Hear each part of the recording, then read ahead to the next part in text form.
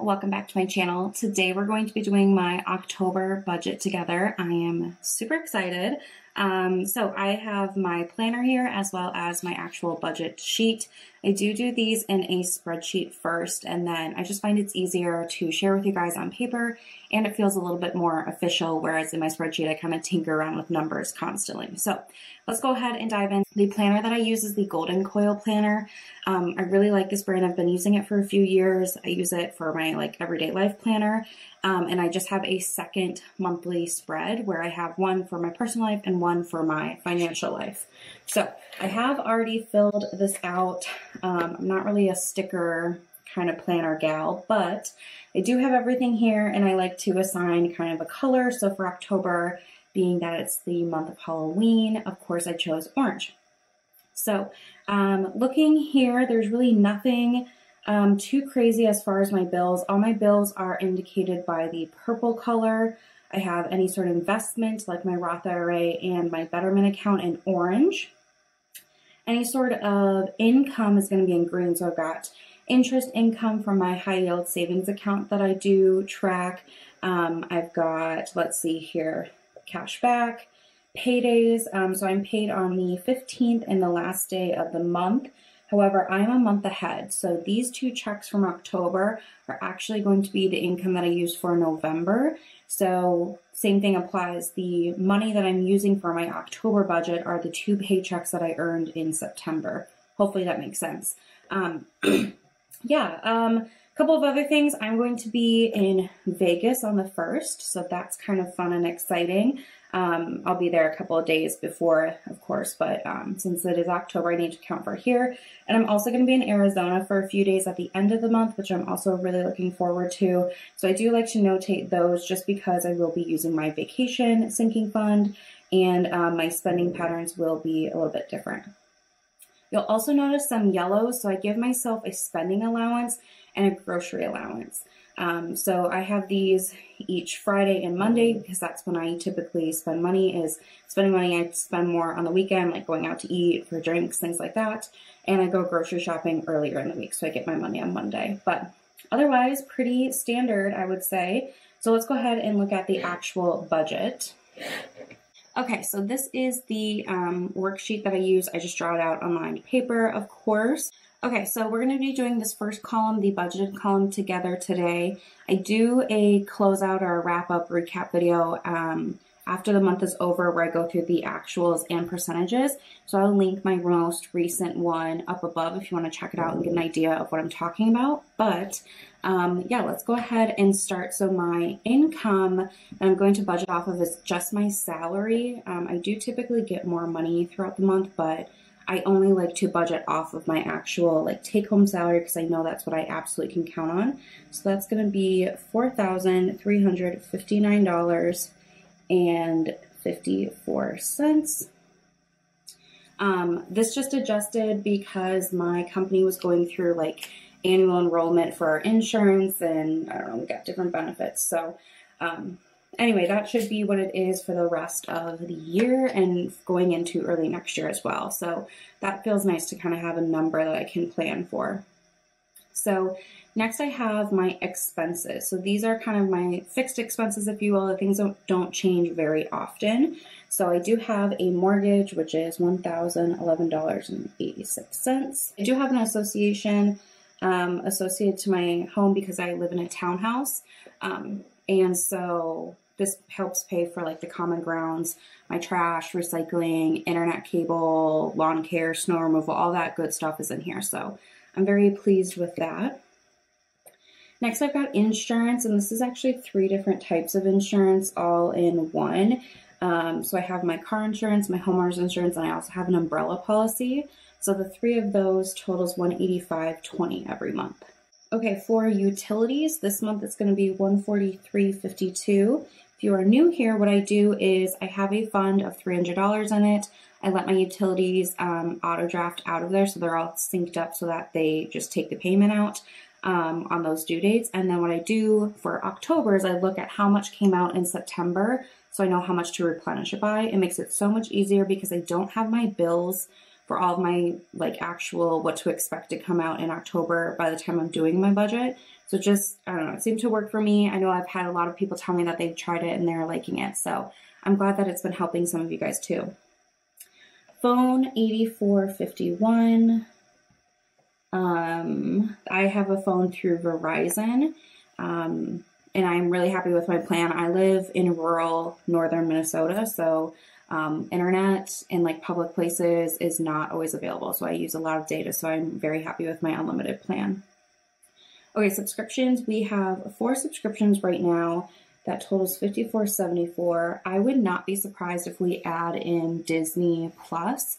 What I'm thinking I might do is substitute like Amazon Prime for Disney Plus, like kind of swap them out. We'll see.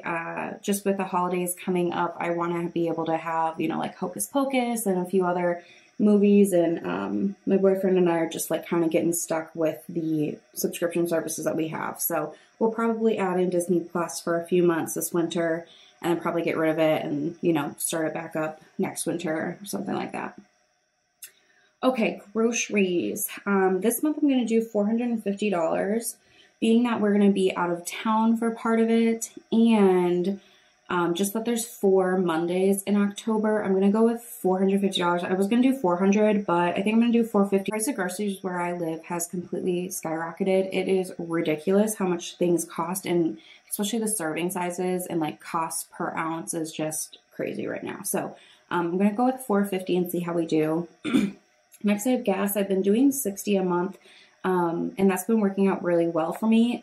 Most months I don't even need the full 60, but if I'm like going down to the city or like driving further than my normal, you know, 3-mile radius, then I will need a little bit more than that. So we're going to stick there because that's been working.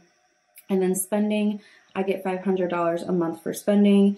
This is for everything from eating out to like a coffee to I don't know, buying anything like for myself, like clothes and stuff like that. So it's really a catch-all. I could have different categories, but I just honestly don't want to track it that way. So that is going to be that. So this total of the expense section is $27.29 and 35 cents.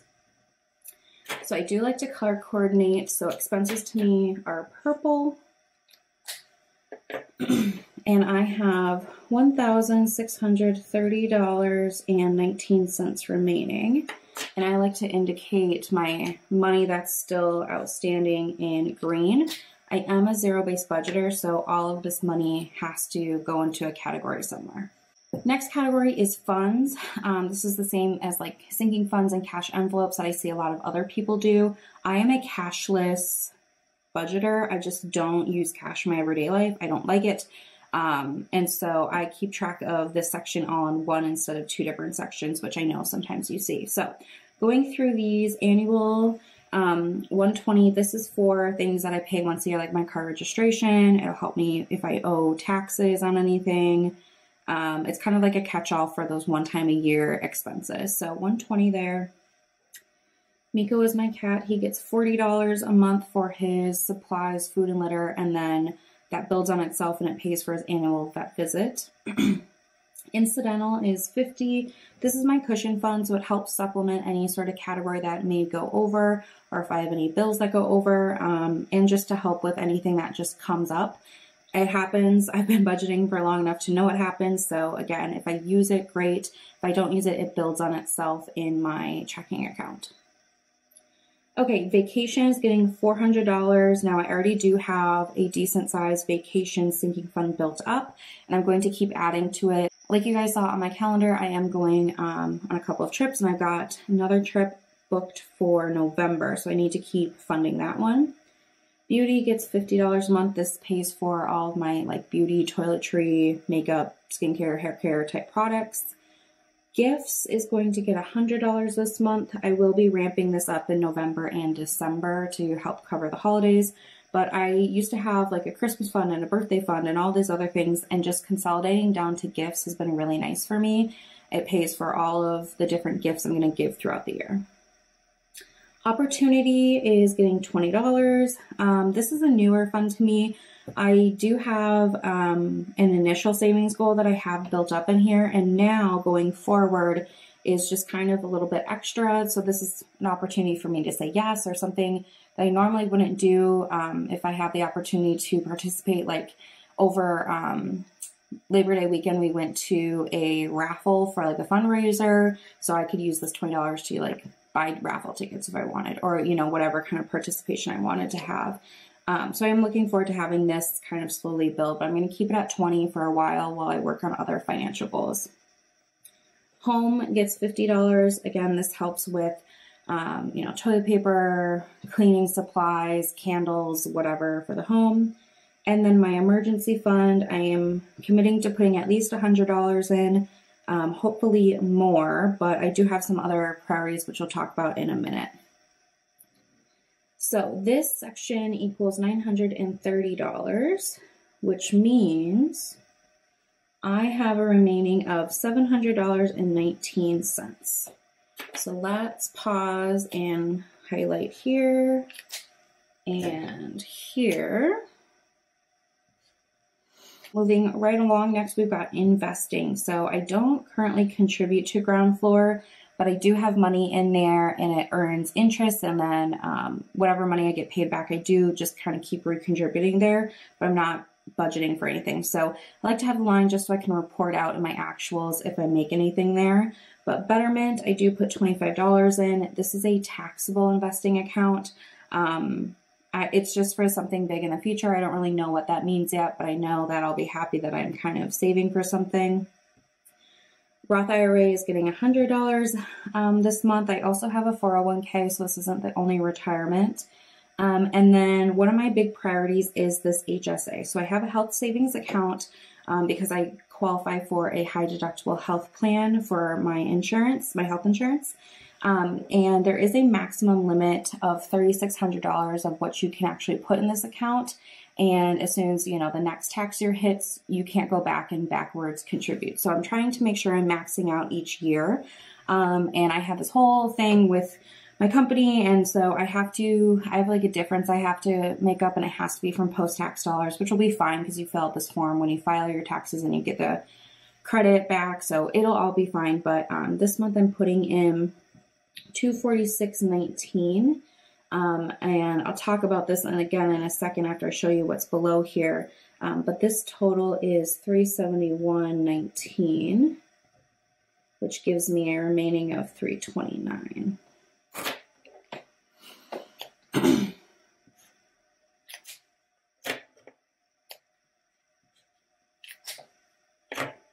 Okay, and then the last section I have here is my cash flow. I don't cash flow every single month, but I like to have this option here so I can report anything. And I am going to be cash flowing, setting up my living trust. I found a kind of group bundle plan with LegalZoom, which is where I'm going to start. And this is how much it costs, supposedly. We'll see if there's taxes and stuff on that. But I'm going to start there, and then I can go to our family lawyer and have them review the documents and all that. But this is where I'm going to start. So total is $329, which means I've got $0 remaining.